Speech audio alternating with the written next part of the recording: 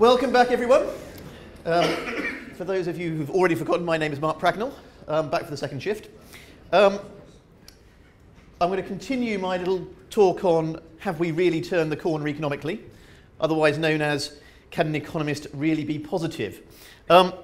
I'll give you the great adage that sums up the chances of an economist being really positive, which is it is reputed that economists have forecast 9 out of the last 5 recessions. Any rate, I'm very much on that side of the optimism equation, I think. What I want to do in this session is actually look forward. We've done the facts stuff, what's happened. Now I want to do what could well be the fiction of what I think is going to happen in the future. This is a section where you may well think I am talking nonsense, or something even more rude. If you believe that, feel free to interrupt and tell me so. I'm quite happy to accept a degree of interaction, as it were, and interrogation and the rest through this session, if that's okay. Importantly, though, even if you don't believe what I say about the future for the UK economy over the next couple of years, hopefully what we can do over the next half hour is stimulate some ideas and thoughts about what might happen and for you to take those through the rest of today in terms of thinking through what the implications might be for your businesses. Okay. So we've done the economic context, we've done the Lehman legacy, and we've done 2013, which was starting to look quite good. Now I want to look to the future, and I've got 3 sections in this slide pack. Firstly, I just want to try and talk about a couple of the issues that people are flagging already in terms of the extent to which the consumer recovery, or the consumer tentative recovery, is secure. So can we trust it? And actually, I'm going to be positive. I'm going to say yes, I think we can. Then I'm going to say what we think at Capital Economics are the prospects for 2014 in the UK and beyond. And then finally, I've got a few slides where I just want to think about some broader issues. And actually, my view is that, I will come to it, there is one big threat to the UK economy, domestically, but there are actually quite some significant threats to the UK economy internationally. And I just want to end with just running through what some of those might be. Okay? Right, can we trust a consumer recovery? First question is, can consumer confidence continue to rise? And people have argued that, and as I'll show you in a moment, consumer confidence is rising. People have argued it's clearly some form of blip. Right, there's the graph. What I use here is the GfK NOP study, which is actually the thing that feeds in, or at least used to, feed into the Eurobarometer survey across Europe. It's not a bad survey, it's not a brilliant survey, but it's one that's been going for quite some time, and it's asked quite a few questions, and the answers to some of the questions are more interesting than the answers to some of the other ones. Here, we're looking at the answers to questions about what people think are their personal financial circumstances and the outlook for them, and the economic outlook. And they are expressed as balances. A negative number means more people think it's going to get worse than it's going to get better. A positive number means more people think it's going to get better than it's going to get worse. The important thing is that in 2008, unsurprisingly, everyone went negative as the economy tanked. But after lots and lots of ups and downs, we have seen the beginning of an upward swing in confidence in recent months. And in fact, we are now into positive territory for only the first sustained period since 2008. So there is consumer confidence there, but it's only early days. This may seem like the bleeding obvious, but it is worth stating nevertheless. The more confidence you have in consumers, the more they're willing to spend. And importantly, the question that is really relevant out of the GfK report is people's views of their personal financial circumstances. And as you can see in that graph, the views on their personal financial circumstances is actually pretty well correlated to growth in spending in retail sales as well. Now, I think there is good reason to believe that this uptick in consumers' confidence is sustainable. I think there is rising confidence, and I think we can expect it to continue through this year. Actually, I think we can expect it to continue through next year as well. Why? Well, the first one is that actually the house price issue has a very significant impact on people's perceptions of their personal financial circumstances. Having a lump of concrete, brick and tile that has the ability to be sold for a slightly higher price than it was last year seems to actually have a very big impact in people's willingness to spend money in a certain year or not. There are bloody good reasons for that. We've got a mortgage market which allows people to get money, to remortgage money out of a property if it appreciates, and also what you'll find is that as property prices appreciate, people move more, which also stimulates demand in itself as well for retail sales. So although I put it in a pejorative fashion, actually it does make sense. And what we are seeing now is we are seeing, certainly in the southeast of England and in some other areas, but not across the country as a whole, not for every part of the country at least, we are seeing house prices rise, we are seeing property wealth rise, and with that we've got a good foundation for consumer confidence. Unemployment looks likely to fall further, and again there is a strong correlation between employment prospects, unemployment, and people's confidence in their financial circumstances. Again, in many respects the bleeding obvious, but worth saying nevertheless. And finally, and most importantly, what we think we're going to see now, and we have just started to see, in fact you've probably read the headlines about it over the last few days, we're now seeing inflation rates lower than average wage growth. Real incomes, real earnings are starting to grow again. And that is massively important for people's willingness in terms of the willingness to spend money in the shops and elsewhere. Again, one of the best correlations we've got between the confidence measure is actually the confidence measure against real earnings. You cannot understate the importance of the swing in the real earnings issue. The recession up to 2008, 2012, 2013, a period identified with declining real incomes. Now we're starting to see that swing for people actually having incomes that grow in such a way that means they can buy more this year than they could last year.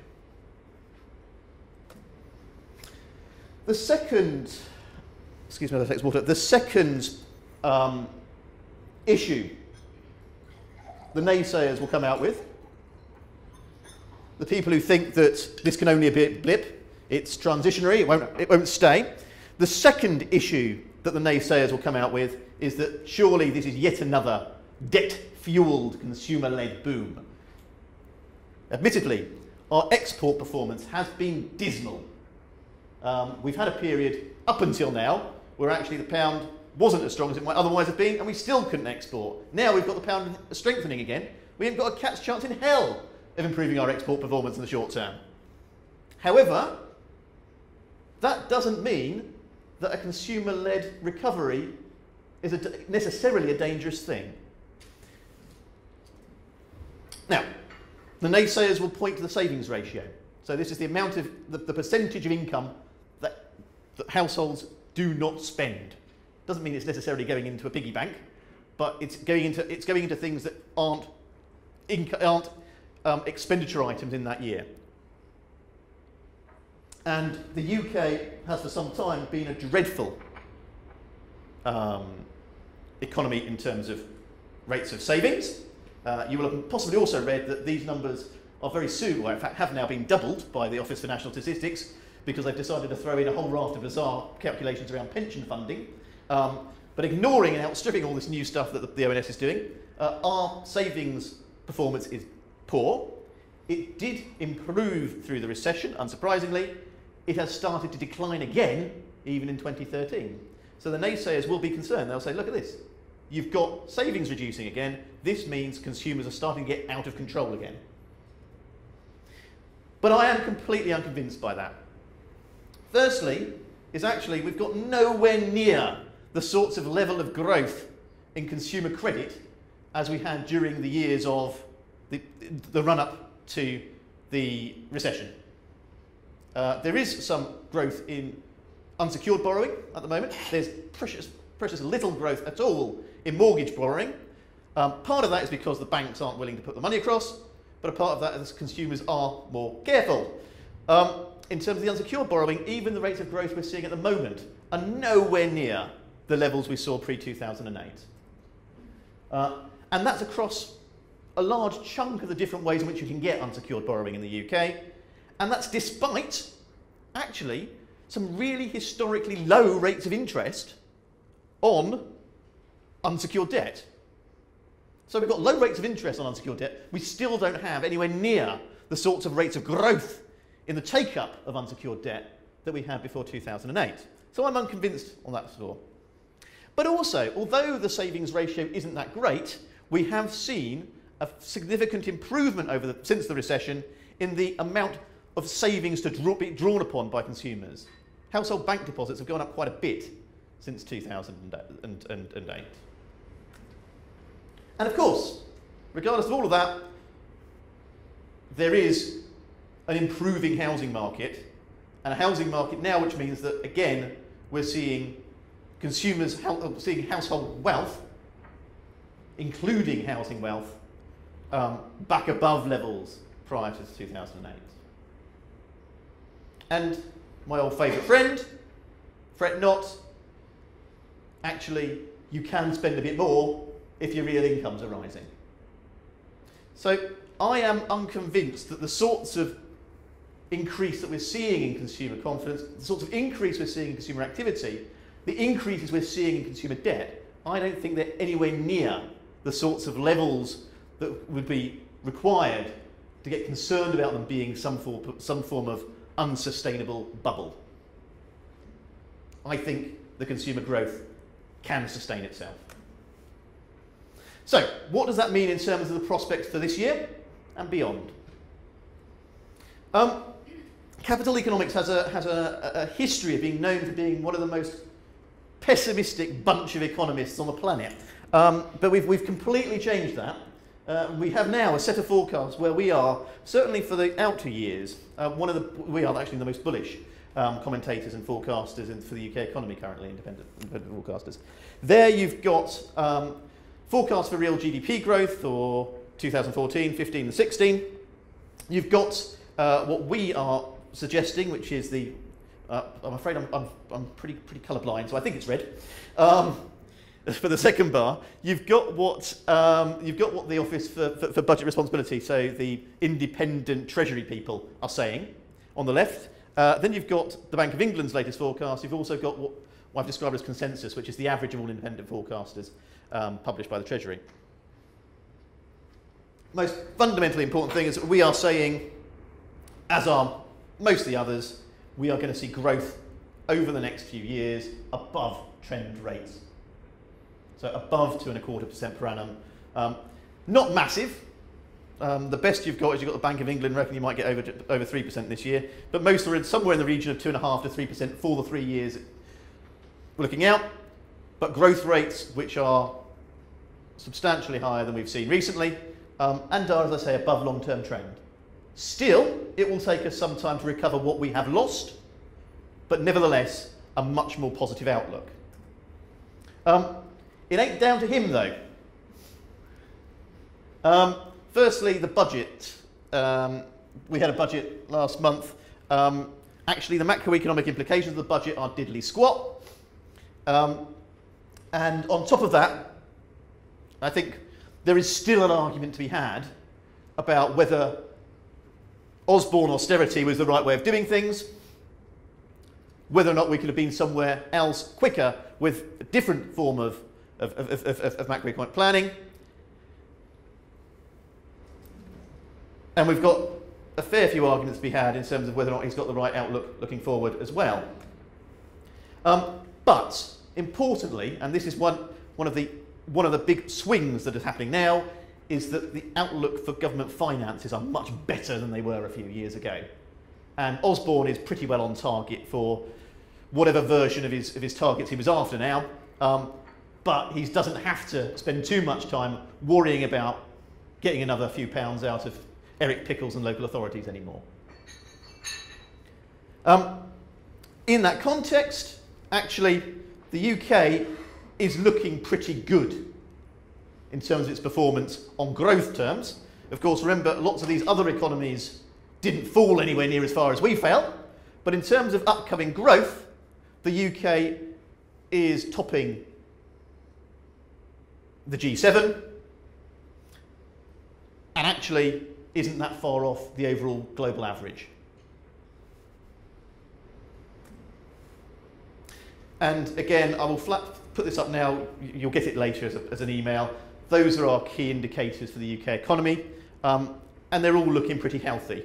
The one that I think is important to flag up is that we still think, and our forecasts are based upon, interest rates staying at relatively low levels this year, not moving at all this year, and only moving during next year by a small amount.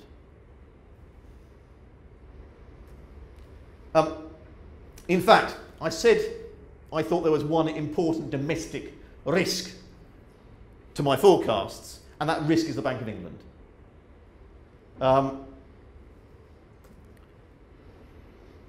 This character came from Canada with lots of good intentions, lots of bright ideas, and introduced forward guidance.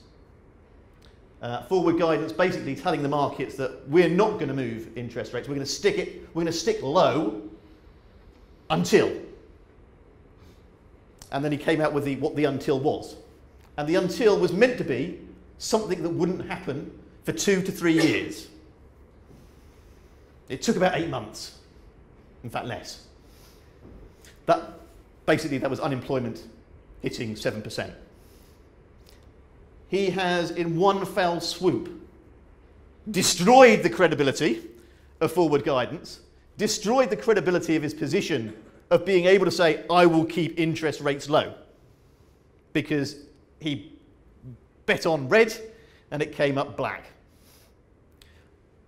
For me, it is essential that this economy is kept nurtured and growth is nurtured for the next 18 months as a minimum. And that means keeping base rates down. And it means not unwinding quantitative easing too quickly, or if at all, over that time period. I think that's what he wants to do. I think in his heart of hearts, that's what he thinks is right. But he's left himself in a very difficult position in terms of how he can defend that now, given what was quite simply a cock-up on the forward guidance. But assuming that he plays his cards well, I'm mixing my betting metaphors there badly, assuming he plays his cards well, we keep interest rates low, we can expect to see growth in real earnings, albeit slow growth, but growth in real earnings, and we can expect that to have a significant impact on your consumers. We expect consumer expenditure to increase by about 2.5% per annum. Obviously, retail sales may be a tad lower than that, but not far off it. We expect to see volume growth in big ticket items over the next couple of years. Again, look at the pack after this for the detail. And volume and value growth in them as well, and basically value growth in areas where people are saying, thank God for that, I've got a bit more cash, let's have some fun. Right. Global threats. So far, the Lehman legacy, the recession was pretty dire. 2013 started to turn the corner. Can we trust the turning of the corner? Yes, I think we can. What are the prospects for the future? Actually, not bad. But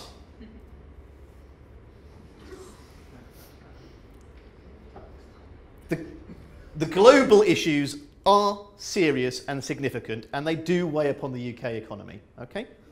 Actually, we're all focused, and I think quite rightly, politically, quite rightly, morally, etc., on Ukraine. Actually, the linkages between the issues in Ukraine. We don't call it the Ukraine anymore, is it? That's what it's still. The issues in Ukraine and the issues in Russia. The UK is one of the least potentially impacted economies. It's not big deal here.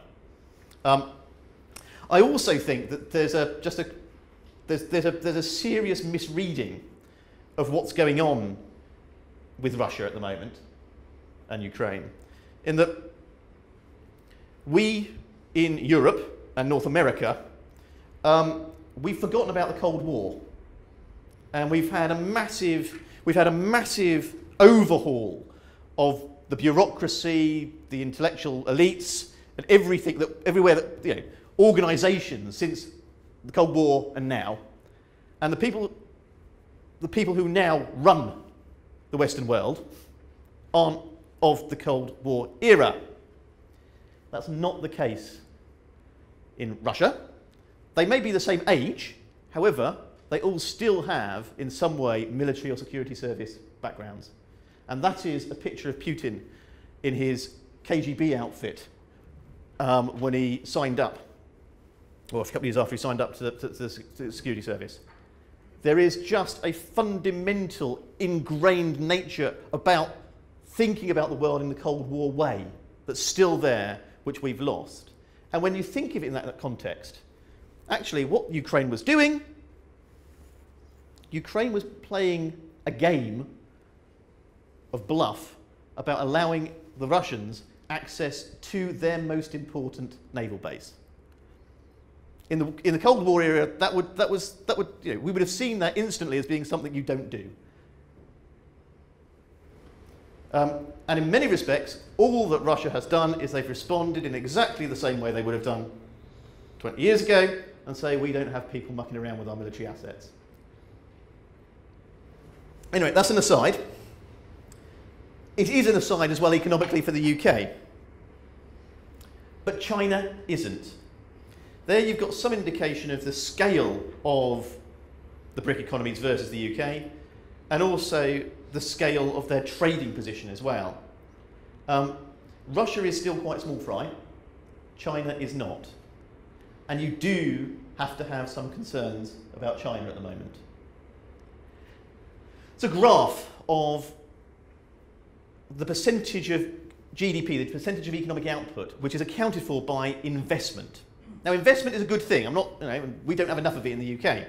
However, there's only so much of it that you can really viably do. And you've got to recognise that a balanced economy is one which has consumers, it has businesses, it has investment, etc. Almost a half of GDP in China is accounted for by investment, and the trend is still upwards. That is unsustainable. More worryingly, recently, that investment spend in China has been funded by a very significant explosion of credit. The extent now that China has outstanding debts equivalent to 2 years' worth of economic output. And this is the slide that I really do like to try and bring that to light. This gives you an indication of the scale of private credit, scale of credit held as a percentage of GDP across a whole series of emerging markets. All the ones in red subsequently have had a banking crisis, some of them quite seriously. All the ones in blue so far haven't had a banking crisis. As you can see, China stands alone as being at the higher end of that group in terms of not yet having a banking crisis. I'm not saying it will, but there are some substantial threats to the global economy through the unbalanced current growth of the Chinese economy. And it's gone away out of the newspapers, but the issue is still there finally, which is of the euro. And here Capital Economics does have a very strong view. In terms of the euro, yes, a lot has been done to ensure that some countries and some banking systems got through a couple of bad years. But underpinning the currency, there are still massive structural differences between the peripheral states, and in fact even some northern European states and the likes of Germany. Germany has been very efficient and productive and has generated massive surpluses. Much of the rest of Europe hasn't, and at some point in time that will come home to roost. I'll give you one way in which that might come home to roost, which is this is the target to Eurosystem banking balances. It's basically the way in which banks across the Eurozone clear each other's debts. And effectively, what should happen over time, within relatively short periods of time, is that there should be balance between the different economies. That if someone's borrowed too much, they should be lent, there should be savings in return to that, or deposits in return to that. Actually, and you can see throughout most of the life of the Eurozone, that balance has been preserved. Actually, since the crisis, and still continuing, there are massive liabilities across the Eurozone system where effectively peripheral states, Greek banks, have failed to service their liabilities in Germany and elsewhere in Northern Europe. That at some point either involves massive state transfers or it involves some form of dissolution of the single currency. Neither has really been addressed yet by Brussels. So that's what I wanted to talk about today. And in conclusion, I think I started off with a question which was, oh no, excuse me. Can an economist really be positive? And the answer is yes, for once. What I've said is, although GDP remains below its 2008 peak, the UK economy is now on what I think is a strong and sustainable growth path. There is no credit bubble, inflation is below target, and there's no reason for the bank to upset the apple cart and raise rates soon or far. Fingers crossed. Retail sales should continue to improve, but don't expect to price up too soon, of course. And now the internet is a well-established channel.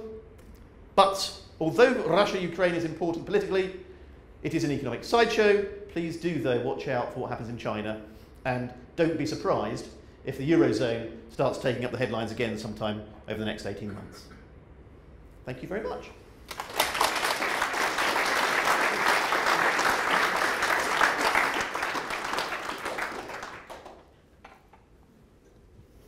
Any questions?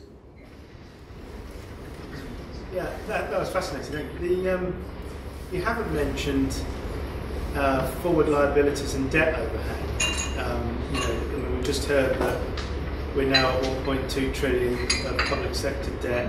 If you read any of the Money Week stuff and you factor in pension liabilities, we're anywhere between 5 and 900% of GDP. Yep. That's a hell of a hill to climb up to get back to Yeah. So what effects is that going to have? Right. Okay. The whole pensions thing, ignoring. Okay. Structurally, we are stuffed when it comes to pensions because we still haven't yet recognised how much more we have to work in order to because of increasing life expectancy. Okay, and that will happen. It just has to happen. And a lot of the financial aspects of the pension problem come from a lack of recognition of the structural issue. Okay, but I think that's been there for ages. It will get resolved at some point in time, but it will get resolved by us working longer years. Simple as that. In terms of the more short-term issues, like government debt, all the rest of it, yes, you're right, there's a lot there. However, the issue is, can you service the debt? And you're more likely to be able to service the debt in an environment where you've got growth. So the debt becomes a real problem when you're already on a downward decline. It becomes a vicious circle. As we start to see a world where actually we've got sustainable growth, all of that becomes better because the debt the debt repayment becomes less of GDP fundamentally. So I'm not arguing they're not problems, but they are not as big a problem in a growth environment as they have been in an environment where you could not see the growth happening. Okay, I'm just thinking the risks to with if you look at the private sectors you've outlined, individuals have been taking quite a tight view of their debt circumstances and paying back debt. Yep. But as a nation, we're still adding 100 billion a year to our. The flip side of that is business side, though, and again, business has been pretty cautious over the recession as well in terms of the debt position. And yes, you're right. So it's always the way. Governments are always about 5 years behind where they should be, and the public debt is an issue. It needs to be controlled, etc., etc. But that is only one part of the overall balance sheet for the nation. And actually, I think we economists have been quite surprised by the scale of rebalancing that's occurred both in the household sector and the business sector as well. So it's a factor, but it's not going to. I'm not saying it's not going to. It's undoubtedly a risk, but it's one that I think it's not one that I think is well, put it this way. Given that risk, you saw what the forecasts were. That's where we think it is, regardless. That. Scottish referendum. Right. Okay. I've got a very different view to capital economics on Scottish referendum. Well, first and foremost, if they vote for independence, there is just the irritation and transitional issues, and that's a cost to everyone. It's a pain in the neck, it'll happen, blah, blah, blah, blah. What does it mean economically? Well, I'm very much of the view that England will be better off without them. I don't see why we don't have a vote for ejecting parts of the UK that are both noisy and unproductive. But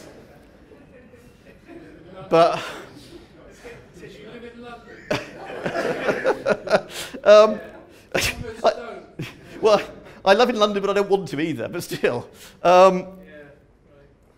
the issue with Scotland is that it's arguable exactly what they'll get from the oil. They run a quite substantial public sector deficit, and not scaremongering, but there are real regulatory and legislative problems for their financial sector being based up there if they're actually doing business in England. So at the moment, for me, I don't see an economic rationale at all, actually, for Scottish independence.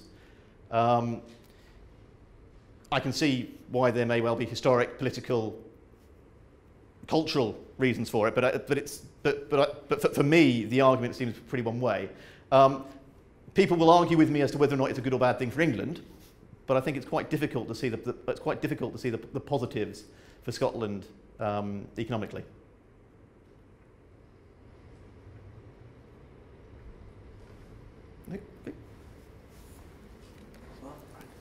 Thank you very much.